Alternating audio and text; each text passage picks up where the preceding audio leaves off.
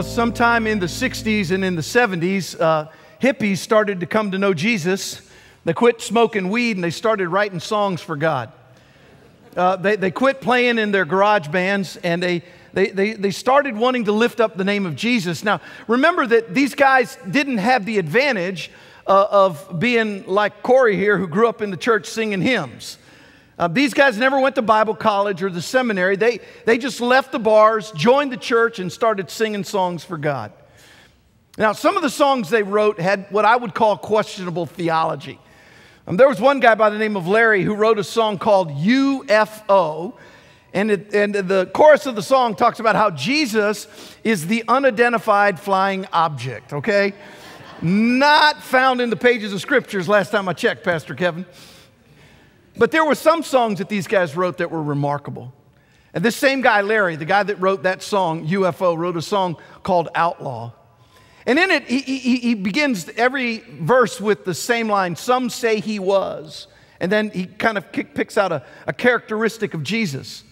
And the first verse says it, some say he was an outlaw, that he roamed across the land with a band of unschooled ruffians and a few old fishermen, and no one knew just where he came from or exactly what he'd done, but they said it must be something bad to keep him on the run. So he compares Jesus to being an outlaw.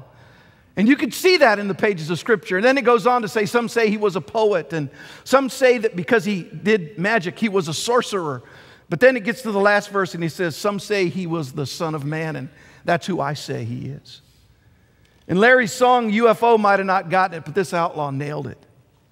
Because he was asking the same question that a lot of people in our culture are asking. It's the question, who is Jesus? It's the question that Jesus asked of Peter after Jesus said, who do people say that I am? And they said, well, you're this person, Elijah, and some say you're this person. And then Jesus turns to Peter and he said, but Peter, who do you say that I am? So since Easter to today, we've been trying to ask you, who do you say that Jesus is? Who is Jesus? How has he revealed himself to you? And so we want to consider in these days what this means. And we've been living, again, since Easter in 6 little verses found in Colossians chapter 1 that Paul wrote to a gathering of followers of Jesus. The word church simply means gathering, a gathering of followers of Jesus. 6 little verses that we now call the Christ hymn because they describe beautifully who Jesus Christ is. It reveals Jesus to us. And it begins with this simple declaration in Colossians 1 verse 15a. Read this with me. Ready? Go. Christ is the visible image of the invisible God. And so for the last couple of weeks, with this hinge pins verse, we've been trying to say to you that if you want to know what the invisible God looks like, then all you have to do is look at Jesus. And that when we get stuck in our head trying to navigate between life and the Bible and what's true and what's not true, that this is the one thing you can count on. If you want to know what God is like, the God that we cannot see, then turn to Jesus, the God that we can see. Turn to him as is found in the most studied, reliable book that's ever been written about Jesus, the Bible. Particularly Matthew, Mark, Luke, and John, and see, does what we think about God, does it jive right with who Jesus is? Does it line up with Jesus as revealed to us in Scripture? And that when you and I are stuck, and we want to know, is God in this or not? What we need to ask ourselves is would Jesus say this or would Jesus do this test? And if you can run it through that test and it comes out on the other end okay, then sign on for it. That Jesus is the visible image. He's the concrete expression of this invisible God. Now, the truth is, because of bad teaching in the church and frankly bad teaching in our culture, and because of bad experiences that we have, we get trapped in what we've been calling in these days bad God views. So sometimes God is a grouchy old judge who's waiting to judge us when we mess up. And then sometimes he's the syrupy, sappy Santa who's doling out gifts to his kids, whether they're naughty or whether they're nice. Sometimes our bad God view is of God being like a referee who's waiting for us just to mess up so he can throw a flag at us and penalize us. Now, the teaching team forgot that it was Mother's Day when we picked our bad God view for this morning, because this morning Now stay with me, moms. We're not going to beat you up. This is not about moms. We picked the absent father, all right? We're talking about deadbeat dads today on Mother's Day, all right? But stay with me on this one. Think about the dad that went out to buy a pack of cigarettes and a lottery ticket and never came home. And some people have a view of God being just like that. The philosophers of days gone by called it the clockwork God. They envisioned a clockmaker making a beautiful clock and winding it up and setting it on a shelf and walking away, never to consider it again. And you have to ask yourself the question, when you go through life and you wonder whether God really cares about what you're going through, is God an absent father? Is he a clockwork God who set the universe into motion and then just walked away from it, leaving us to figure it out ourselves? Well, let's use the run it through the Jesus test. Jesus is the visible image of the invisible God. Was Jesus distant? Was he separated? Did he call 12 guys and then just walk away from them? Or did Jesus walk with them intimately? Did he eat meals with them? We can imagine Jesus laughed with them around the fire pit at night. Jesus taught them and he corrected them. And if you see anything about Jesus, one of the things that you see is that he's intimately involved. He especially loved, listen to me, he especially loved the people that nobody else wanted and nobody else saw. Jesus loved to hang out with whores and prostitutes. He loved to hang out with drunkards. He loved to hang out with liars and cheaters and tax collectors. Jesus was my kind of guy. He was anything but distant. And so this is a bad God view. So since we're considering who Jesus is and how the Bible reveals him to us, a couple of weeks ago, I began to talk about, on the second week of this series, about how Jesus is the creator of everything. And that he made every one of us with God-given potential. Say that with me. God-given potential. Tap your neighbor and say, I've got God-given potential. Tell them right now. They might not know it. Tell them you've got God-given potential, right? Wake somebody up if they're asleep. You need to help a preacher out here, all right? You've got God-given potential. God made you with great potential, the Bible says. And it says that Jesus put it there. But then the third week, last week, Jesus, or Pastor West, no, let's not get them confused. Pastor West, woo, almost messed bad theology there. Pastor West taught us that Jesus, I knew Jesus was in there somewhere.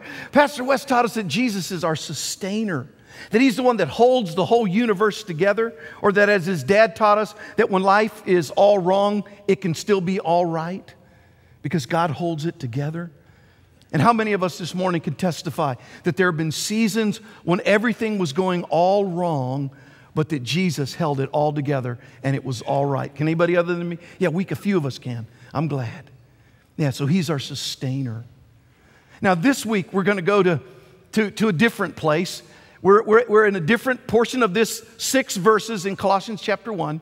And we're going to verse 18, the very beginning. And would you read it with me this morning? Colossians 18, right at the very beginning. Ready, go. Christ is also the head of the church, which is his body. Now, think with me where we've been since Easter to now. First, we talked about how Jesus is God, and that's a pretty big deal. And we talked about how Jesus is the creator. That's a big deal. We talked about how Jesus is the sustainer. He holds it all together. That's a big deal. And now it kind of switches gears here, and it talks about how he's the head of the church. It seems to get a bit more earthy because it gets connected to you and to me.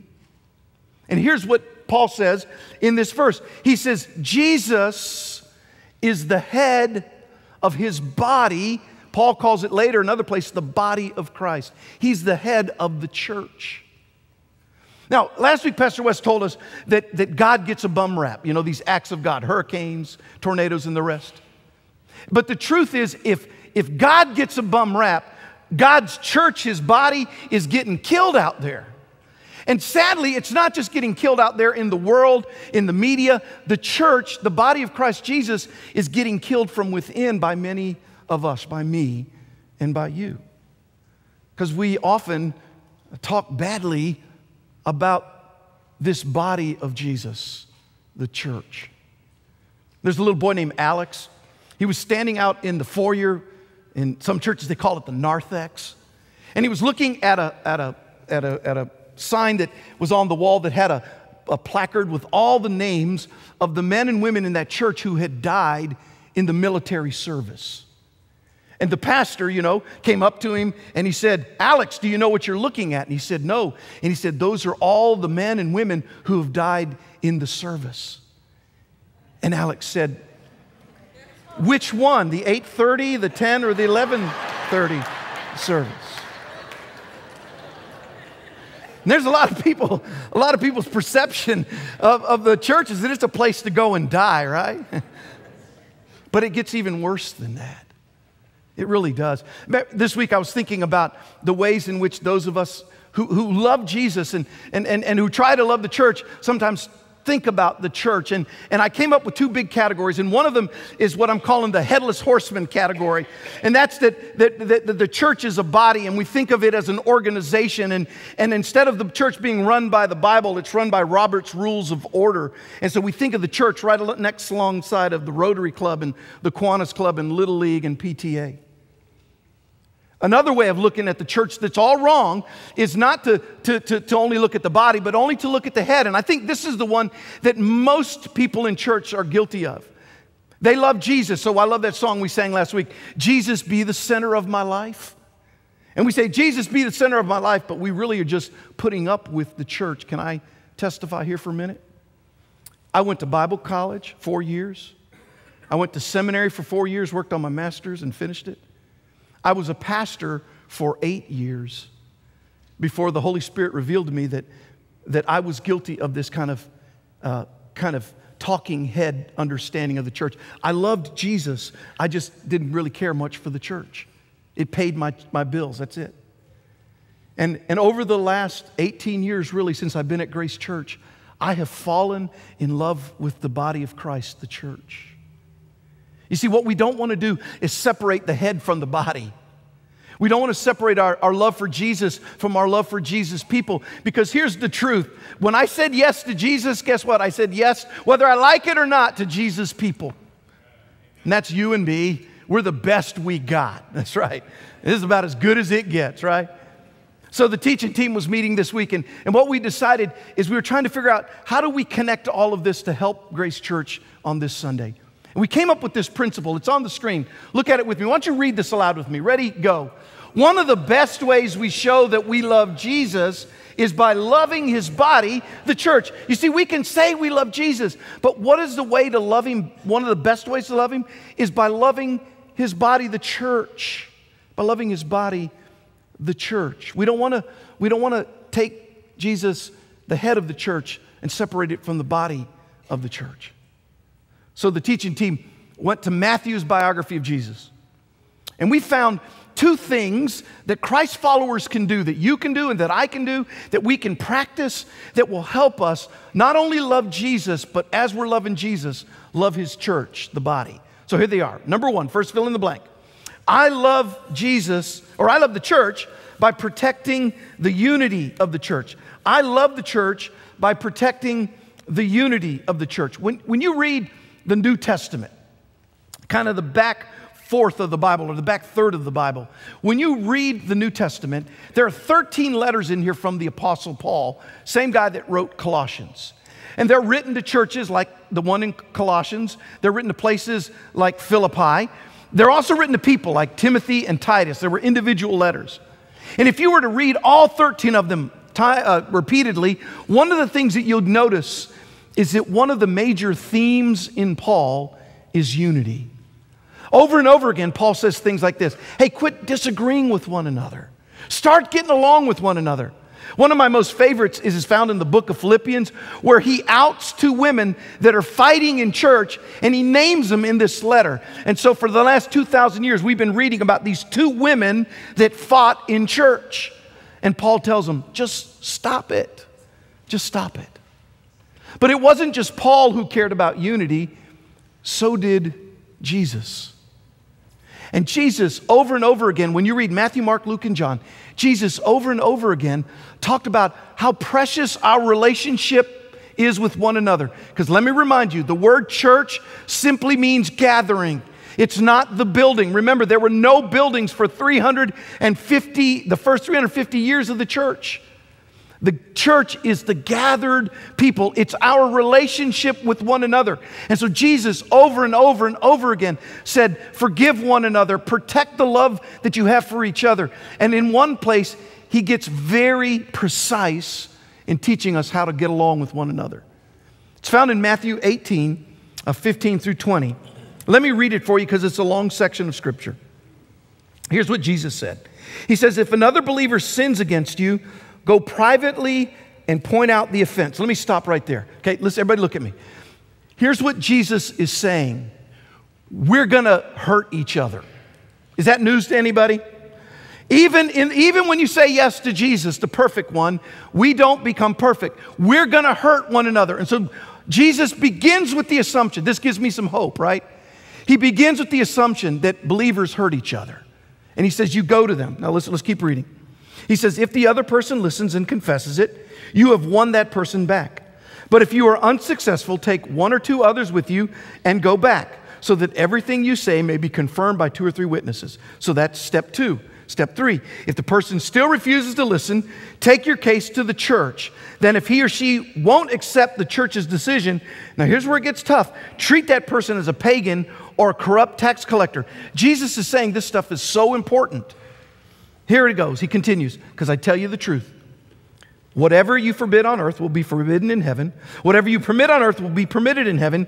I also tell you this, if 2 of you agree here on earth concerning anything you ask, my Father in heaven will do it for you. Now read this last line with me. Ready? Go. For where 2 or 3 gather together as my followers, I am there among them. So Jesus gets out the paint by number set. And he says, I want to go step by step on how my people can protect the unity of their relationships. And Jesus assumes that we're going to get on each other's nerves. He assumes that we're going to hurt one another. And listen to me, the first thing Jesus says is, go to the person alone.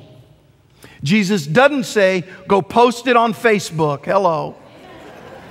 He doesn't say, tweet it out to all of your friends. You won't believe what a jerk Pastor George is, right? He says, what are you supposed to do? You go to the person alone. Now, can I tell you, in my experience, 95% of the conflict that happens in the body of Christ gets resolved if we would do that one thing. Just that one thing. I bump into people. I've been here 18 years, so I've had plenty of opportunities to offend lots of people, right? And in 18 years, I've bumped into people at Target, Walmart, wherever, and I bump into them and I say, didn't we used to hang out together at church? Yeah. Well, why'd you leave? Well, I got mad at you. Oh, really? I said, well, why didn't you come talk to me about it? Now, maybe it says more about me that they didn't. I don't know.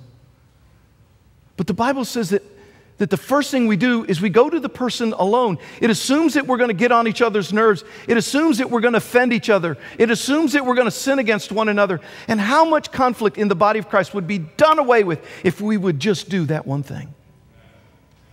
And then Jesus goes on to say, now there's some increasingly severe kinds of things that needs to happen, but Jesus thinks restoration is so important that Jesus kind of lines it out so that there's not much wiggle room in this teaching. And Jesus, now let me say this to you. Jesus says here, it's the role of the one who's been offended to go to the person who's done the offending.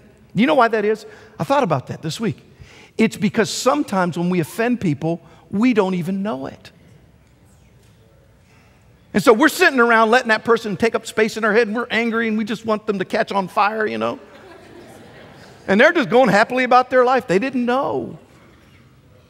Now, here's the deal. For 35 years, I've been following Jesus, and I've been on both sides of this equation. Offender and offended. And is it scary when you practice this stuff? Absolutely. Does it sometimes get complicated? Sure. But can I tell you what happens when we at least try to obey the spirit of what Jesus is talking about here? I've seen whole families come back together. I've seen marriages that I thought would never ever get fixed, get unified, and were stronger than ever. I've seen business partners who wouldn't even talk to one another, who practiced this, and things began to mend, and they began to heal, and things began to be profitable in their work together. And most importantly, I've seen churches come together and do amazing things for Jesus and His community when they practice this stuff of protecting the unity of the church. So how are you doing at this one? Do you remember when Saul, the guy that was Paul, the guy that wrote this letter, was in Acts chapter 9? He's riding on his horse. He's been killing Christians, and all of a sudden Jesus shows up to him, and he falls off, and he's blinded. And Jesus says these words to him. He says, Saul, why are you persecuting me? Now, what was Saul doing? He was killing Christians. But what did Jesus say? You're persecuting me. Jesus says, when you hurt my people, you hurt who? You hurt him. You hurt me. And so if we want to love Jesus, then love his church. Don't listen to me, Grace Church. Please don't talk bad about other churches in this community and in this world. If you don't like the way somebody's doing something, just shut up. Just shut up. Protect the unity of the church. Number two, second way we love the church and therefore love Jesus is by joining him in his mission, by joining Jesus in his mission. Can I remind you that what our biggest battle is in the Christian life? It's not against the devil. And it's not even against the culture. Our biggest battle is against ourselves. You remember the old saying, I looked in the mirror and I saw the enemy, and the enemy was who? The enemy was me. Isn't our biggest struggle in life selfishness and ego and pride? We want our way. And can I tell you what Jesus' antidote is to wanting our way? It's being a servant. It's hard to want your way when you're washing somebody's feet. And so Jesus says, if you want to love me and you want to love my church, then will you join me in washing feet? Will you join me in this world? And when we do that, we're reflecting who God is. Because if you read this book, the Bible says from Genesis to Revelation that the God that we serve is a missionary God. Listen to me. He's a missionary God. He's a God who is always sending. God sent his Son into this world. And Jesus taught and preached and healed and died and rose from the dead. He's a missionary God. And that same Jesus said that he was going to return to heaven and that God would send the Holy Spirit to God's people so that God's people then could be a sent people. Have you seen around here the words reach, connect, form, and what's the last one? Send. It's because we believe that God's called us as a church to reach people who are outside of these walls, who are very far from God. That's why we do all this stuff, from diaper ministries to the third Saturday outreach to fall festivals and the rest, because we want to reach our community with the love of Jesus. And then we want to help them connect to Jesus and his church, and then we want to help them become more and more like Jesus, be formed like him. And finally, we want to send us out into the world to make a difference. And when we do that, we're joining Jesus because Jesus told us to. It's the Great Commission. Look at Matthew chapter 28, verses 18 through 20. Why don't you read this with me? Ready? Go. Jesus came and told his disciples, I have been given all authority in heaven and on earth. Therefore, go and make disciples of all the nations, baptizing them in the name of the Father and the Son and the Holy Spirit. Teach these new disciples to obey all the commands I have given you. And be sure of this, I am with you always, even to the end of the age. What did Jesus tell us to do here? He said, join me in my great mission in this world. One of the things I love about our particular part of the body of Christ is we believe that Jesus is already at work in every human being. I experienced that this week. Tuesday, I had to go to Atlanta just for the day. So after writing the sermon at noon, I left and caught an airplane to Atlanta. And I was going there because one of my best buds was being installed as the president of a mission organization. And so I wanted to be there for the celebration on Tuesday night, and then I flew back, first flight home on Wednesday morning. So I went down, and because I fly a lot, I got the exit row seat. So I'm sitting on the exit row seat, which is like the poor man's first class, right? You get to stretch out your legs. So I'm sitting on the exit row seat, and I'm thinking, I've been up since about 5 o'clock in the morning. I'm thinking, I'm going to get a nice little nap, right? So I'm sitting in that chair. I got my legs stretched out, and Pam came and sat next to me. And Pam had a different agenda than I did. She wanted to talk. She even told me, I'm a little chatty. I said, it's all right. So Pam started telling me her life story. She was disabled because she has all kinds of plates in her neck. She's about my age, so she's very, very young, about my age. She had these plates in her neck, and so she couldn't work. She was disabled. She was a grandmother, and I'm a grandfather, and so she started telling me about her granddaughter. She was going to pick up her granddaughter, and they were going to spend 6 weeks together here in Cape Coral, which is where she lives. Pam told me that she lives by Sunsplash, and I thought to myself, that's pretty close to our church. Maybe you should invite her. But I wanted to take a nap, right? And it's like the Holy Spirit's going, hey, I'm here, I'm working. Do your part, George. Join me. But I wanted to take a nap. So then she tells me that she had to bury her cat that day. I mean, she'd had this cat for 12 years. We have this pause ministry, and I know, what the animals can mean to us. And so, my heart is bleeding, but I still want to take a nap. Right? I just want to take a nap. So I'm trying to doze, and I'm reading a little bit, and Pam's still talking, and then all of a sudden, the steward or they come out over the loudspeakers and they say, we're getting ready to land. And the Holy Spirit says, really? What else do you want me to do, right? And so finally I sit up my chair and I said, Pam, I've not been telling you the whole truth. I said, Pam, I'm a pastor at a church right around the corner from where you live. And you know what Pam said to me? She said, that's an answer to prayer. I've been wanting to go back to church, and she told me her whole crazy religious life, all this judgmentalism, and she got divorced and she got kicked out of the church. And I said, have I got a church for you? It's filled with the people nobody else wants or sees. It's filled with broken people who just know that they serve an amazing God. I gave her my business card, and as I was walking off the plane, I heard the Holy Spirit say, sucker.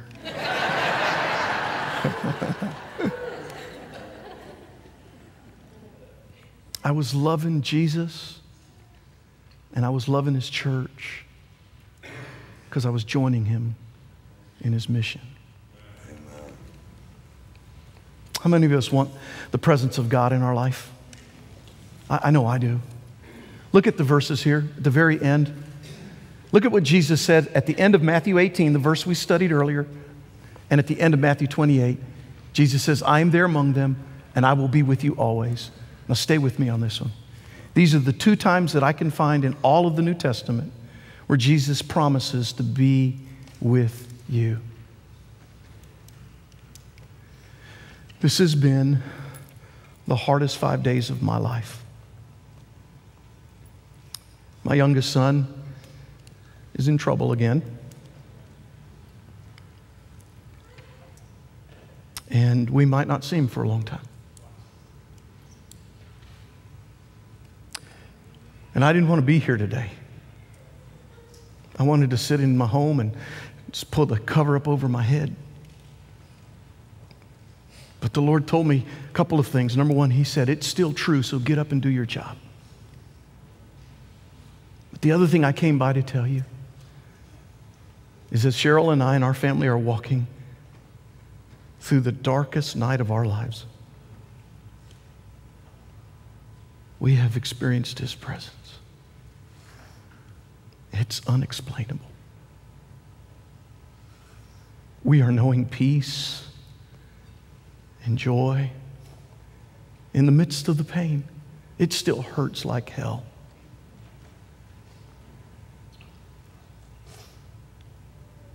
You want God's presence in your life?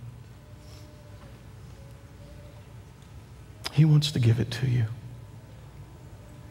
He wants you to know it through the thick and through the thin.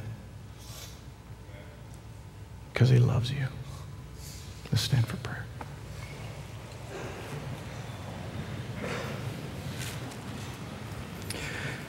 So Jesus, first of all, forgive us when we've either treated the church like an organization or when we've disembodied the church from the head of the church, Jesus. We confess to You that Both are probably things that we've been guilty of. Jesus, thank you that you promise your presence. You guaranteed your presence when we protect the unity of your precious body, the church, and when we join you in your mission.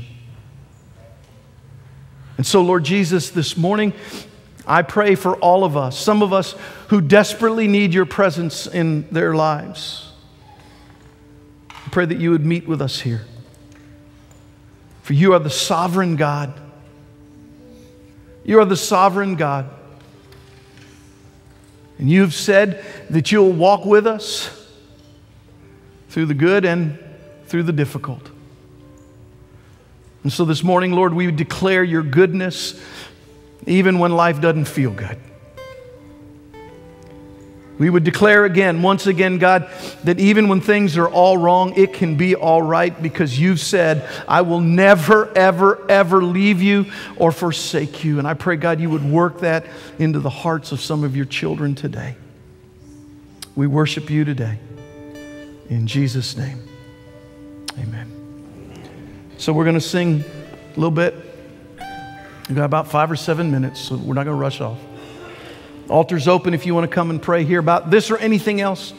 If you need somebody to pray with you, you just come and lift a hand.